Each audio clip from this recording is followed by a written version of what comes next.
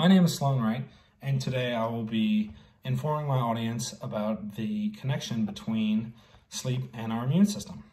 As many of us know, sleep is a very important aspect to our life, and the average person spends a total of 26 years sleeping throughout their life, making this state of consciousness very important to our well-being. Studies have shown that sleep is directly connected to our health. The scholarly article, Sleep and Immunity, by Suresh J. Motivala and Michael R. Irwin displays a plethora of ways that sleep is connected to our immune system. Sleep is correlated through our central nervous system and can be measured through brain activity, muscle tone, and eye movement. We go through different stages of sleep, and these stages can be characterized through non-rapid eye movement, or NREM sleep, and rapid eye movement, or REM sleep.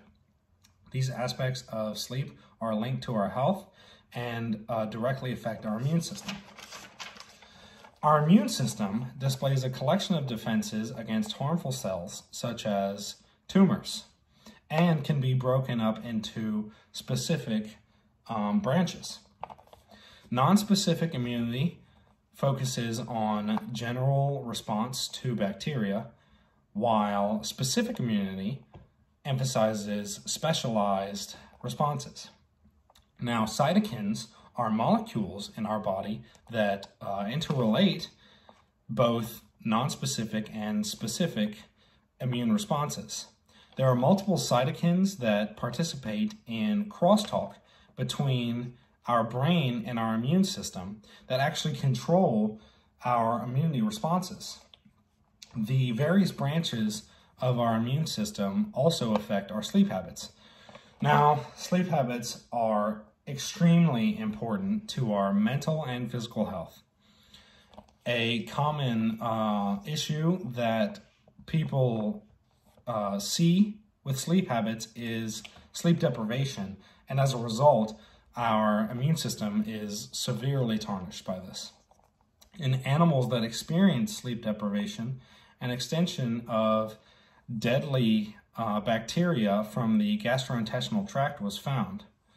An animal with a weak immune system from sleep deprivation cannot defend against these deadly bacteria, and as a result, died within 3 weeks of the experiment. Even if someone experiences small amounts of sleep deprivation, their health is at risk. An experiment conducted stated that sleep deprivation of 4 to 8 hours is associated with natural killer cell activity. That being said, poor sleep is not to be taken lightly, especially impaired sleep and clinical sleep conditions. Insomnia is one of the most popular sleep disorders, characterized by continuous bad sleep and affects our function during the day.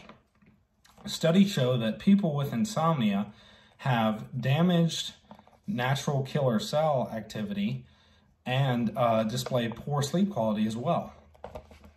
Research demonstrates that people with poor sleep often have depression, and 90% of these people diagnosed with depression experience difficulties falling asleep, frequent waking during the night, and early morning waking.